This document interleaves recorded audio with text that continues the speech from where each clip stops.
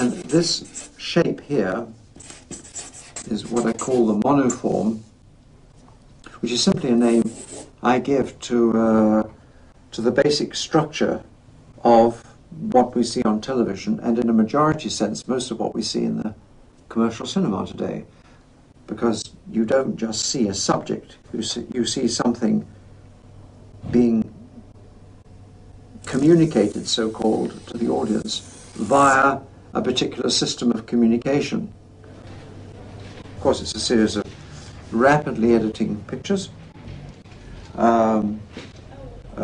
constantly displacing us from one thing to another, from one subject, one visual image, with all its associated metaphorical, symbolic, personal meanings, different weight of information on the screen, different mass, different shape, different movement, and we're asked to deal with that, usually in 5, 6 or 7 seconds, which is the average cutting rate, and you change the next, and so on, and so on, and so on. This endless barrage of visual information, which is, of course, being accompanied by an audio barrage, all being thrust at the audience in a one-way, monolinear push from beginning to end, where in fact, of course, what the audience is to feel or decide at the end point here is already determined at the beginning point on all sorts of levels. Now, what we do in Discovery, which we're rather proud of, is we're ahead of the game in this because we've had to do it for so long.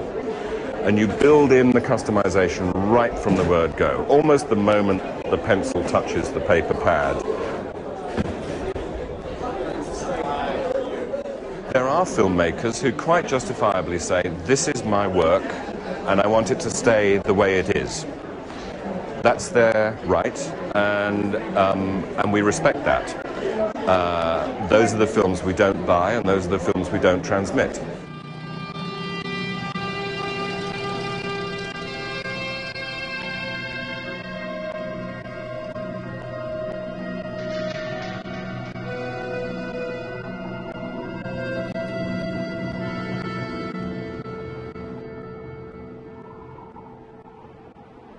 The whole purpose of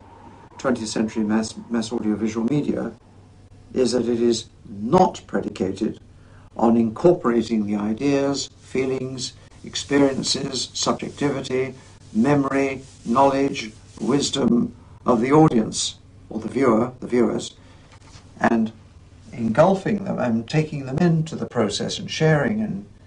it's simply it's in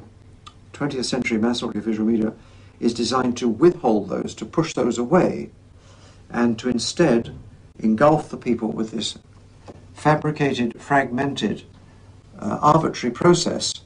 where the person's participation is held out. And that's why everything is moving very fast, to hold back any opportunity for the person to have time to come in and enter the material and challenge it or negotiate with it or anything.